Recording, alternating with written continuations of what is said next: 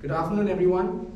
Good afternoon. I'd like to extend a very warm welcome to all of you and welcome you to the 6th edition of the Global Art and Design Education Expo. We've been organizing this event for many years. My name is Amit, I'm part of Sista Events. And we're really happy to bring this event for the first time to Ahmedabad. I think Ahmedabad is really close to my heart. You know, the people here are so warm, the food here is so tasty. And it's a very vibrant city, you know, a city that's always changing, always on the move. And, you know, I'm so happy to see so many nice, bright faces here today. We're going to be starting the first session of the day, and I'm delighted to welcome Pallavi Bhatnagar from SCAD. And she's going to be hosting a fantastic session for you guys here today. How to present your portfolio like a pro, right? So in the world of design, your portfolio is something which is critically important. And the way you present your portfolio can be your make or break deal. It can determine whether you get into a good art school. Going forward, it can determine the kind of jobs that you land, the kind of career breaks that you make. And therefore, you know, getting familiar with this topic, learning about it, I think makes, it's going to add a lot of value to everyone right here. So Pallavi actually is a graduate from SCAD.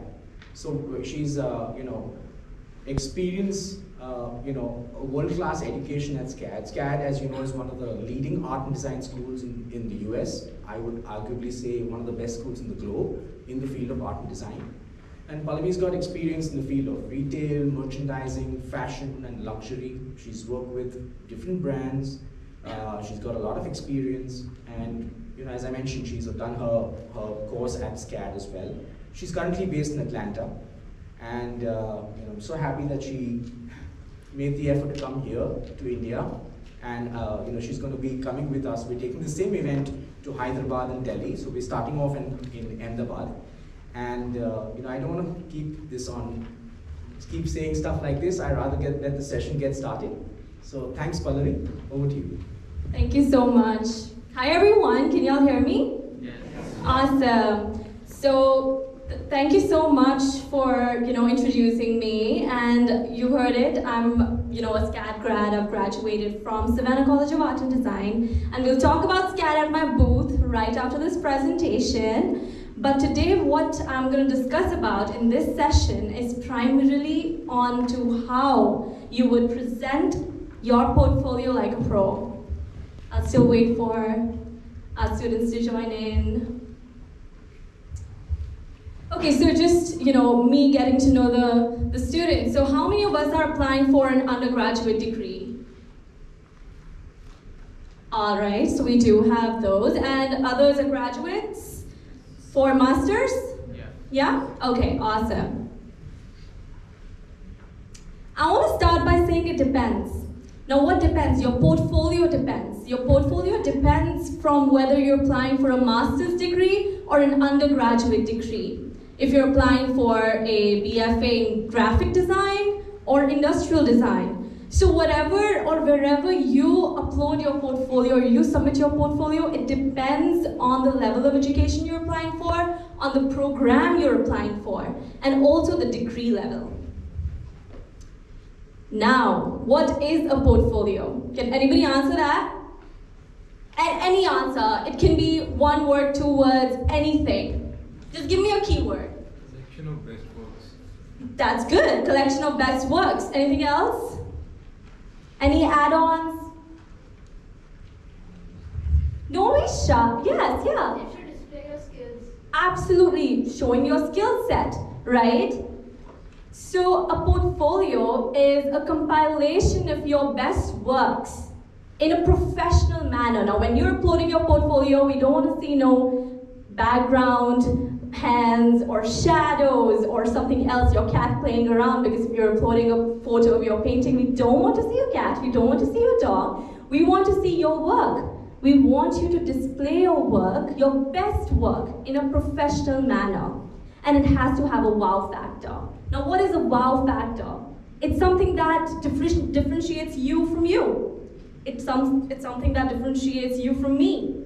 That wow factor, nobody can decide for you. It's something that you have to explore for yourself. And you'll know it once you start building your portfolio, right? Now, there are various categories of a portfolio. It necessarily, of course, has to do with design, but design is everywhere. Think about writing.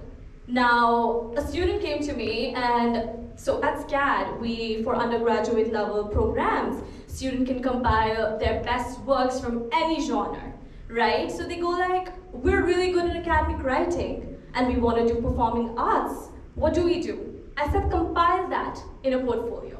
Even your academic writing, even your dramatic writing for that matter, can be compiled in together for a portfolio. It necessarily, sure, has to do with design, but design is always everywhere. It's in writing, it's in graphic design, it's in fashion, it's in industrial design, architecture, right? So it has to do with anything and everything that involves design. Now, while constructing your portfolio, these are some key points that I really want you to focus on. Categorize your work. Now, you've done 15 projects, but you kind of see that, oh my God, that's my best project and I should put that first. That's my second best, I should put that second. But sometimes while doing or compiling portfolios, we tend to forget that we have to have a chronology.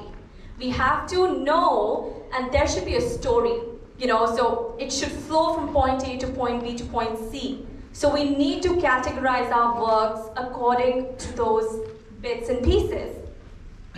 Now, second point being process and sketches. A lot of students, when they submit their final project or their final product they show us, they tend to forget to add the process that went behind it. Because think about it this way, right? When I was a student, we had semesters, those were like 6 months long, right? So we used to do so many processes and explorations to be able to come to one final project or one final product that we would just, I did that. I uploaded, okay, for instance, if I'm designing a bag, right? I would just put or upload a photo of that bag. I would tend to forget that what processes went behind to make that bag, what market I'm catering to, what research I've put in to make that bag. Okay, what might sell in India might not sell in the US. So what are my demographics? What or who my target audience is? What is my theme? What other explorations did I do to come to that conclusion of making that bag? Right? So we want to see those processes, those explorations that you do in order to come to that final product. Now, here are a few examples of motion graphics, animation, and other skills that students tend to show in their portfolio. But each portfolio is different in its own way. It's unique from student to student. There's no set rubric that you have to follow. You just find your own factor, your own element that you would want to think about while presenting and compiling your portfolio. Now, for example, a student like me, when I was a student, I would, try and compile my greatest works for a fashion design portfolio. So I would make sure that the lighting is correct. The background is not too loud where my product might, just be camouflaged. I want to make sure these small bits and pieces that my portfolio and my product looks industry ready. Because sometimes what your product looks in real life might not be shown as the same way in a photo. So make sure when you're taking photos, it's in that level of quality where you can actually see what it's like in real life. Now we're going to talk about 5 steps towards your GOAT portfolio. How many of us know what GOAT is? Yeah, greatest of all time. So now these are some skills that a lot of us know, but we just have to be reminded of. Because when I was a student, I used to, show my works to my mentors. I used to ask so many questions, and whatever they used to tell me, in the back of my mind, I used to be like, these points make sense. It's just that we need someone to constantly remind us that these are some, key points that we need to adhere to, right? Okay, so the first one being All killers, no fillers. We're looking at your best works. We're talking about your top 10 projects that you've done out of the 20 you might have done in the course of your time, right? A lot of students come to me and they're like, so we've done 20 projects, and do we upload all 20 projects in our portfolio? Now I tell them, always read the guidelines of the university you're applying for. A lot of universities, they give a minimum amount or the minimum number of portfolio or like the pieces that they're trying to ask you to send. However, a lot of universities, they don't give you a set number of projects. They tell you just upload or adhere to the guidelines and upload your best works. So of course, it varies from university to university, but make sure you're putting forth your best works because that matters. Now we're talking about ability to design. Now what that means is we want to see your ability to design. Now you might have done a project with your team, like a team project, because sometimes design is not a one-man's job. Even when you go in the industry, when you start working, you work in a team. You might be a graphic designer, but it's in a team, right? So we're not telling don't upload that project, but do give credits, give citation. We'll talk about that in the next step. The fourth is range and variation. Now, you might be applying for animation, but you are skeptical if you want to show other skills in your portfolio or not. Do incorporate a few ranges of skills in your portfolio. Don't limit yourselves to only one or two kinds of projects. Kind of just write it down, make notes. That's what I did when I was compiling my portfolio. I did it for marketing and management, but I had some design projects too. Now, design thinking is also one of, it's one of the very critical skills that a manager should have. Now, how would I do that? I would just create a marketing plan and I would upload that as well. So just make sure you're writing down all the skills that you can, show and portray in the portfolio that you're uploading. Step number 2, tell your story. We want to know your role, your process, and your brand. Okay, so what's your role? Now this is a great example where you can see the student has, started with the sketches and shown the final product. But if you see and focus in the center, you can see that the student has given credits and said that this work was a group effort. So we exactly know what he's done or what they've done. We want to see what you've designed. What's your ability? Right? You can upload the group effort, but what have you done in the group? That's very important for you to mention. Now we want to know your process. How did that line drawing come to life with animation or with that graphic? So a lot of students sometimes also ask me that if we show the process, our PDF or the file will be too long. What if we start with page 1, we end up on page 7, but we're still on one product? Find creative ways to show the process. For example, this one, I really love this example. So the SCAD student really find that, different means of kind of show the process from beginning to end. So kind of explore different, I would say, applications that are there. There's so many applications that are out there which you can capitalize on and find ways to portray and show your process. Behind a great design, there are plenty of explorations. How many of us just come to one design and that's it? None of us. We've done like hundreds of explorations, right? In order to come to that one final product or design that we want to send to our clients or our school projects. We do multiple explorations.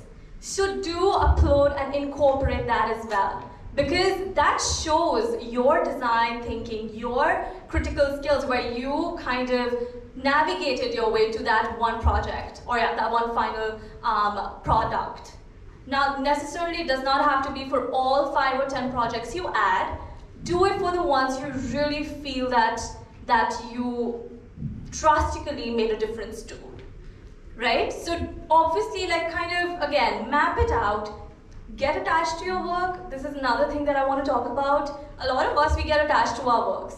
Like, when I did my undergraduation, in my first year, I created a very basic garment, but I would always incorporate that in my portfolio because I was like, this is my first ever design and I want to incorporate that. Whereas when I came to my 4th year, my skills had changed drastically. So it made a difference. I could not see that. But of course, I mean, this topic, we'll come back to it later, but I just wanted to share that bit that do put explorations. Do put explorations. Your brand. What is your factor? Now, for example, think about Apple. Now, if you don't see the device, you see the interface, you see the iOS, you know it's Apple, isn't it?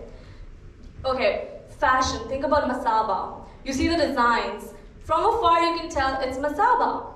Think about McDonald's. You see yellow stripes with red, you know that that's McDonald's branding. So what's your essence? What's your factor in projects where the faculty or the reviewer can tell that, hey, that's Pallavi's work, but 5 days later they come back and see another work and say, hey, I think that's Pallavi's work because we saw it five days before. So what's that one factor or one element you want to add in your work for it to be known that it's you? Now let's take this example. That's Tanya Kerr's work. She's also a SCAD alum. Now you can see, now these are 4 different works that she did. But if we put it together, it looks like a storyboard. It looks that it's flowing from point A to point B to point C. So she has that quirky color factor that she adds to her designs. So know your factor, know your design element. You don't have to necessarily know it on day 1. You will only know it once you start compiling and presenting your portfolio. Another great example of a student who plays with these light and dark color contrast images. Now these are 4 different works, but if you put it together, we know it's a story. It's done by one student.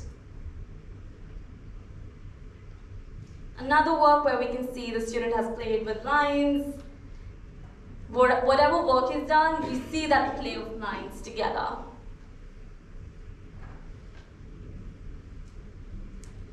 Step 3, the big picture. Whenever we're compiling a portfolio, we look at projects, but have you thought that it's one? When you submit a portfolio, it's a story, it's one. Think of it, okay, so think that this is your portfolio, and the projects are in the middle. So the projects are, they're puzzle pieces of a very big picture. So always look at the bigger picture and don't forget that your small projects are a part of a huge big portfolio that you're going to be uploading. So never forget that. Always see the big picture by looking at your work with a critical eye. We always, once you're done compiling your portfolio, make sure you come back and see it as a big picture. Does it look like one? Is there a flow? And if there's a flow, then what is your element in that flow? So make sure you come back and see the big picture after compiling your portfolio. Number 4, opinions matter. Now I'm going to come back to my story where I created my design and I always used to upload that in my portfolio. My professor told me that, why are you putting this project? I told him because I love it. Look at the garment. It's the first time I ever designed anything. I've ever used a machine. And they told me, they showed me myself. I was stunned, the progression I made. In year 4, I could create a complicated bag. I did some furnitures, and they're like, you still want to put that? I had to let it go. Because of course, this is me. I saw it I saw it firsthand. So sometimes, when you show your work, when you get feedback, it matters. It works a lot, believe me. So always get opinions from your mentors, take risks, get it from your family, your friends. Think about it as an art gallery, right? So most of the universities, you'll be uploading portfolios. So in an art gallery, if you're showing your work, you're not there to talk to the audience. All they have is a little description. Now they can perceive your work in however way they want it to perceive it, right? So kind of get feedbacks from your family, friends, because they don't know your work. You know your work better than anyone. So they can actually see, just show them the work, don't say anything, and let them perceive it. So you'll actually know what the other person who's going to examine your portfolio, how they would perceive it. Now, point 5, you have to ace your presentation. Tailor your work. Create one portfolio, but keep tailoring it for your audience. What might work for University A might not work for University B. Do read the guidelines, because a lot of universities, they want your portfolio to be tailored in a way if you're applying for a specific program. So think of it as, sure, your portfolio is one as a whole, but then again, you need to tailor it according to the university you're applying for.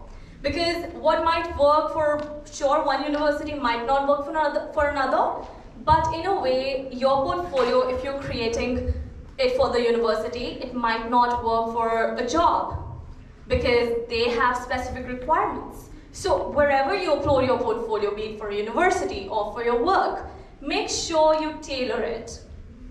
Get organized.